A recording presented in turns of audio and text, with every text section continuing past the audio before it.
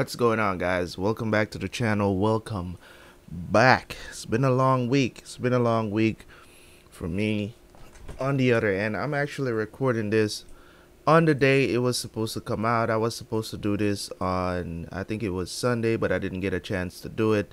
So, have some time now on Friday. So I'm going to see if I can get this out to you guys tonight, because I did promise you guys that this episode, the finale of season 1, would be out on Friday. So I'm gonna try to get this out to you guys tonight. I don't know if it's gonna be at the same time that it's usually out, but hopefully it is. I'm gonna try to make that happen. Anyways, we all know what's going on. If you don't know, go check the last reaction, man. Go watch it. Hopefully the season finale is a bomber, and we can jump into season 2. I can start reacting to season 2 tomorrow, which is going to be Saturday. So this series is a very interesting series, and I know a lot of you guys, you leave your comments and stuff like that. I've seen the comments throughout the week. I do check the comments. I do like the comments that I've been seeing. Some disagree with what I had a problem with. And that's the beauty of the show, man. It's for stir up feelings.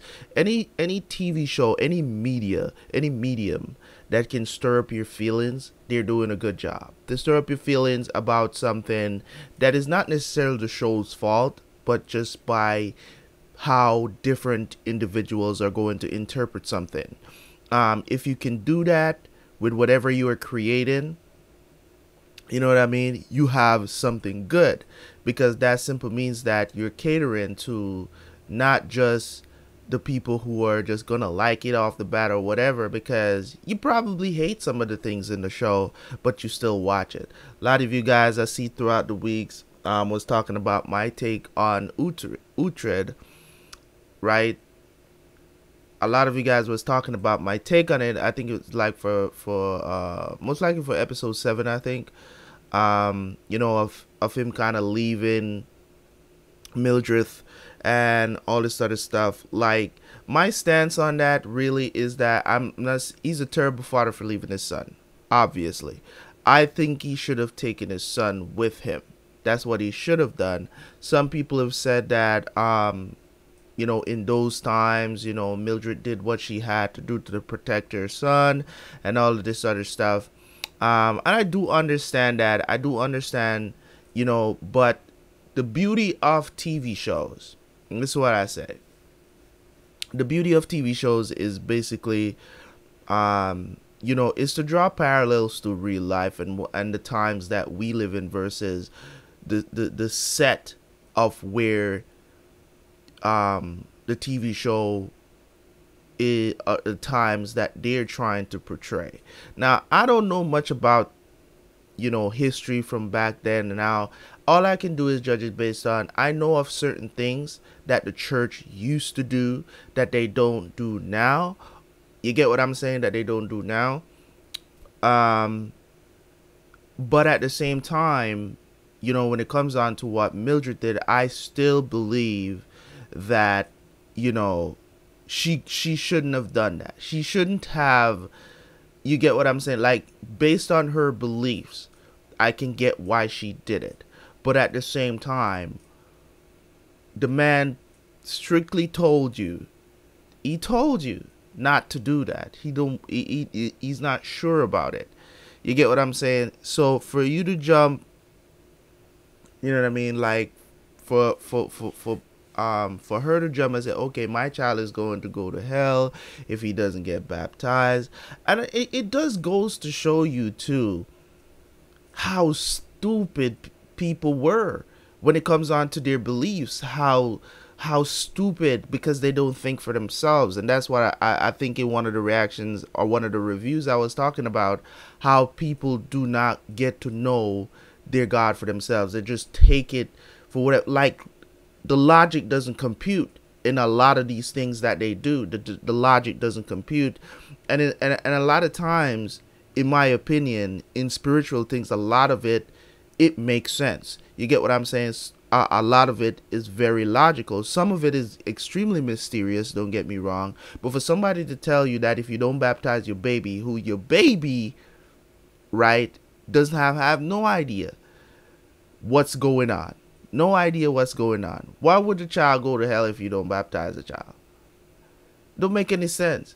The child can't make no decisions.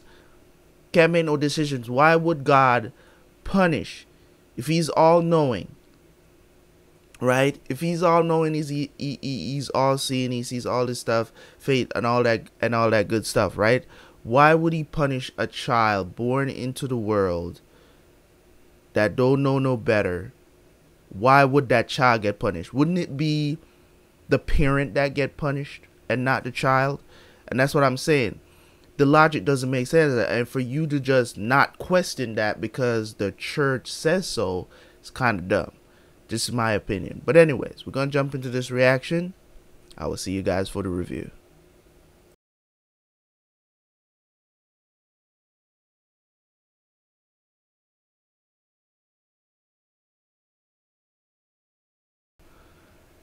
Alright, so first of all, I have to say that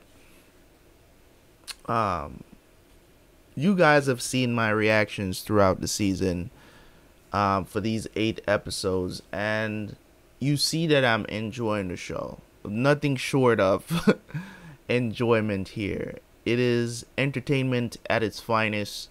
Some of you guys have let me know without spoiling me, so thank you guys so much. Have let me know how close it is to actual history. You guys said this is way more accurate than Vikings, and I think that in summary, if not, making a big explanation out of it, in summary, that is a good thing to say to me. Right, to say that it's more accurate than Vikings, because you guys know that I've watched Vikings, so that gives me a better picture of how to look at this. So okay, so season 1 review. I'm sorry that I'm kind of spacing out right now because I'm kind of like formulating. I like to do my reviews fresh, okay? So I don't take breaks. I don't take breaks to come back and do reviews, because I just, as soon as I finish watching the episode, I do the review. Because everything is kind of fresh, but I still sometimes I stumble through my reviews, but for the most part, I do remember everything that happened in the particular episode. But this one is kind of like I'm reviewing the entire season, so I'm trying to remember everything that happened in season 1. So we met this dude, Uhtred, of course. From he was a young boy, saw his brother die. Well, not really seen, but he saw his brother was killed by Danes. Then he was captured after they took his town, whatever, and all this stuff that happened with Uhtred. He grew up. Time skip. If I was supposed to nitpick about anything in this series, is the fact that they don't make time skips very clear. You can see it by the fact that they've grown up, yes, but I think there was like 2 time skips in the series that caught me off guard. I think there was the one where he, from a child to an adult. That one was pretty obvious. They didn't need to tell anybody that there was a time skip there. But there was another one that really caught me off guard. There was one with Mildred, right? Of her just going from them having sex to her being pregnant, and we didn't know how far along she was. So there was like a month, I think it was like months ahead that they just jumped to, and it's nice. I just appreciate that. It's just a nitpick for me. It's just kind of like a pet peeve for me when I'm watching shows and things happen, because I like to be able to follow how long. One of the things that anime does very well is that explaining to you how long things have happened. If a time skip has happened, they update you during the season to let you know how many time has passed. If it's even somebody saying it or something like that. I think TV shows could learn something like that when it comes down to anime. Anime is usually, they tell you. You get what I'm saying? Some way or the other. Either it's on screen in, in letters 6 months later or whatever, or they'll have somebody say it in the show. So I think that's one of the things that is just a pet peeve for me. Some people don't mind it.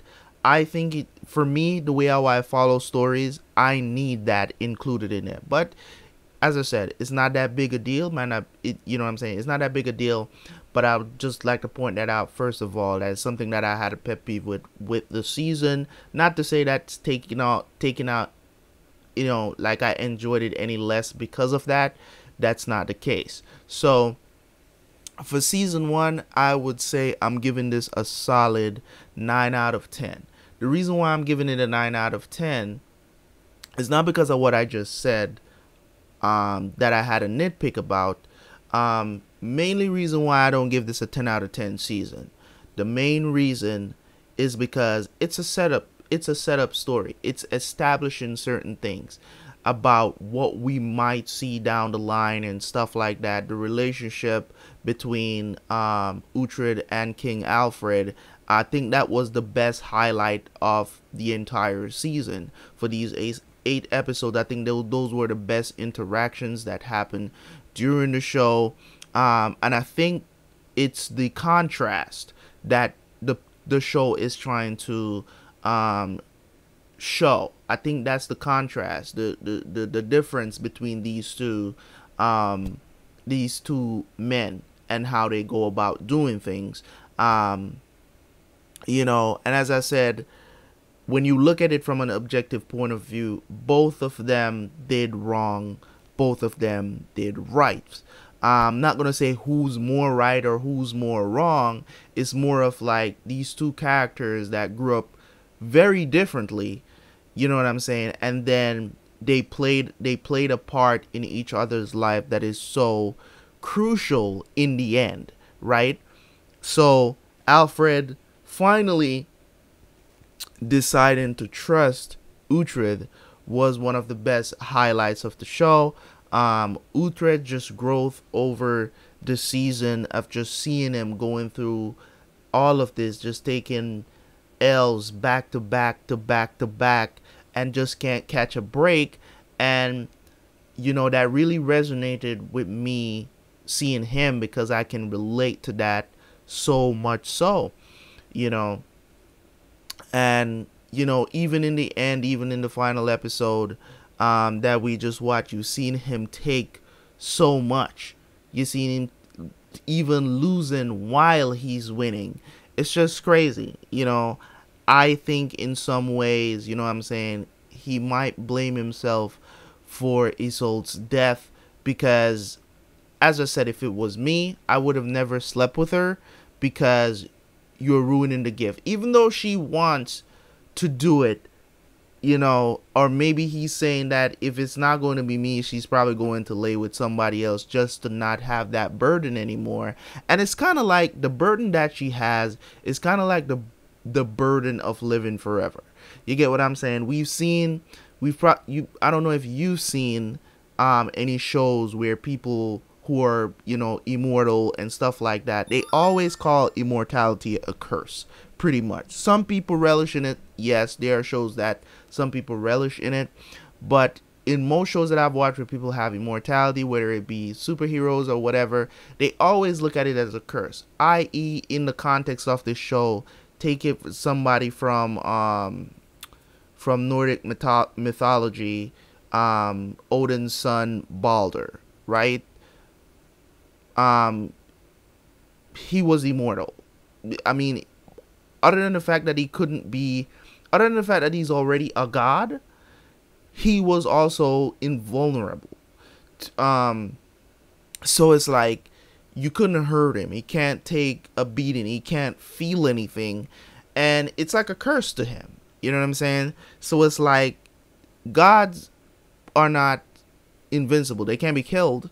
In the old, just thinking about it. You get what I'm saying? I'm not saying that your God that you're serving in real life or whatever is, somebody could kill him. That's not what I'm saying. So don't take what I'm saying out of context. I'm just saying that in from what we've learned over time, we know that gods, they fight these battles. If you're fighting you know, why would somebody fight if they know they can't kill you? You know what I'm saying? Like, why would somebody fight you if they know they can't kill you? You get what I'm saying? So, in all the other mythologies or whatever the situation is, those these gods that can be killed. So, just in that context, is just what I'm saying. But in any case, when it comes on to this show, it just goes to show you that they go out of their way to portray these different aspects, right, of, you know, life and what people go through. And I can relate to that. I can take so many things out of the show and put it against my life and say, I went through that, I went through that, I went through that, and I went through that.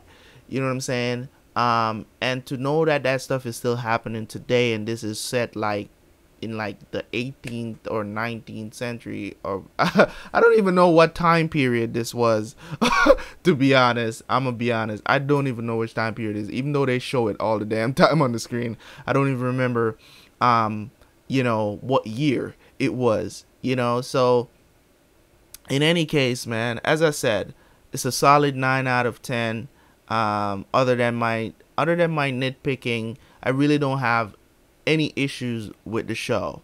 The reason why I'm taking a point off is just because it's a starter.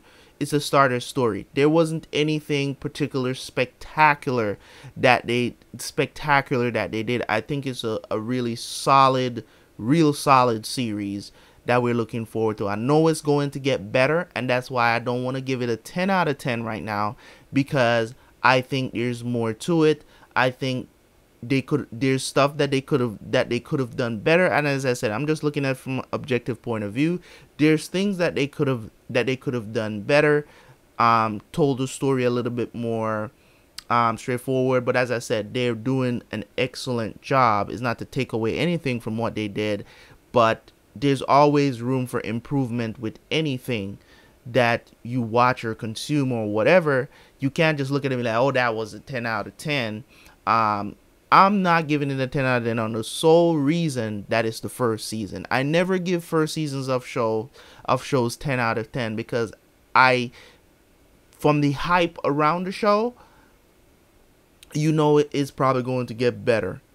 You get what I'm saying? Just from the hype, just from the amount of people that is telling me you gotta watch Last Kingdom. I know there's gonna be seasons that I'm going to give a 10 out of 10. No doubt about it. I believe that this show is going to get better. I think this is a solid 9 or even a 9.5 out of 10 season. There's just certain things that I think that could be structured better. There's scenes that could have been shot better. You know, there's just certain things like they had some beautiful shots in the final episode. There are things that were completely like out of the blue, like Uhtred jumping over the shields and everything. What is this man, Superman? I think stuff like that is the reason why I can't give it a 10 out of 10, because it's not realistic. It's awesome to see on screen, but it's not realistic. And if you're going for a realistic feel, there are things that you just don't do in battle. You don't just let somebody burst out and then nobody tackles him. He jumps over, Beocca just throws him a spear, and he throws a spear and kills Scorpa, or whatever his name is, right? So stuff like that is the reason why I can't give it a 10 out of 10, because that's just so unrealistic. But it's fun. It's fun to see. You know what I'm saying? And I think this show is trying to come off as so much more realistic. And I think when you do stuff like that, it just kind of makes it seem... There are other things that happen in the show that seems very supernatural. And it shouldn't be like that. I like when shows, if you're trying to portray groundedness, then let it stay grounded. You get what I'm saying? Let it stay grounded. And I really do appreciate when shows do that. You stay grounded. You don't let people do things that are ridiculously out of the blue. They're not Superman. We're not watching a superhero movie. We're not watching a superhero show. So if you're trying to portray history and realness, you need to portray that as much as possible. Yes, they could have done it. They could have done it differently and make it seem more realistic how he got to Scorpa, but that's how they chose to do it, and I definitely have to take some points off of that, because I'm feeling like I'm watching a grounded show. I don't want to see shit like that. You get what I'm saying? And that's not to say that it's not cool to see, and it was awesome. It was awesome to see. You saw my reaction to it, right? But that's what I'm saying. It's just like, looking, when I'm judging the show, I'm gonna have to stay objective. So when I'm watching it, I'm all in my feelings, okay? I'm all in my feelings, as I said when I took the break to go to part 2. It's just that I'm gonna be in my feelings because I'm watching the show. I'm in the moment. But when I'm doing my reviews, I have to stay objective, okay? Not necessarily for the individual episodes, but when I'm doing season reviews or the show entirely review, I have to try to remain as objective as possible and saying things that they could have done better, that they could have stayed away from, and stuff like that. Mildred's character, she got shafted. I'm not going to lie. She got shafted. She definitely did. A lot of you guys have pointed that out. Said it's hard for me while watching the show to stay objective while watching the show. When I have time to think about it, as I am about to do like a season 8, to talk about things like on a different level of The Walking Dead.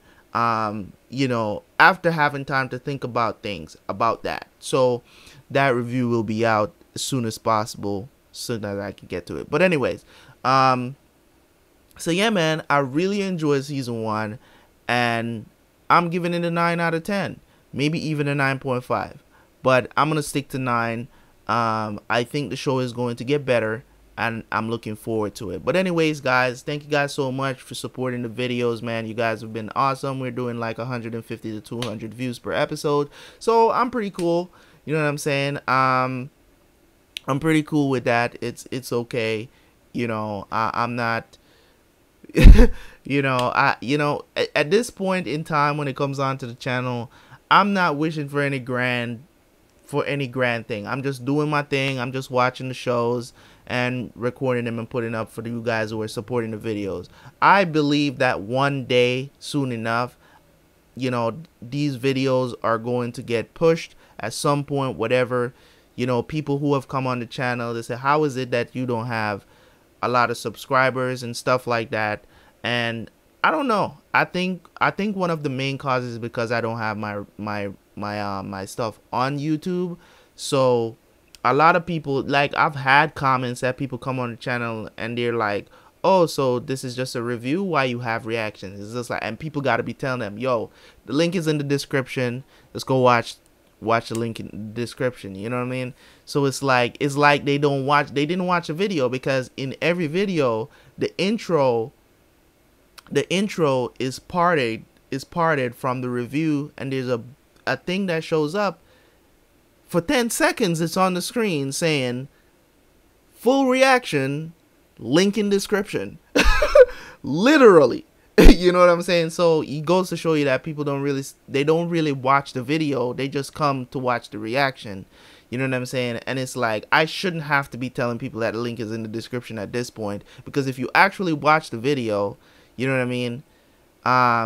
You'll see that the reaction is not on YouTube, and it's telling you where the reaction is. But in any case, guys, I appreciate you guys. You already know gratitude is never enough. I'll tell you guys thanks till kingdom come. Pun intended. Anyways, thank you guys so much. I appreciate you guys. Don't forget to like the video. Don't forget to comment. And I will catch you guys later, man. Terabyte out. Peace.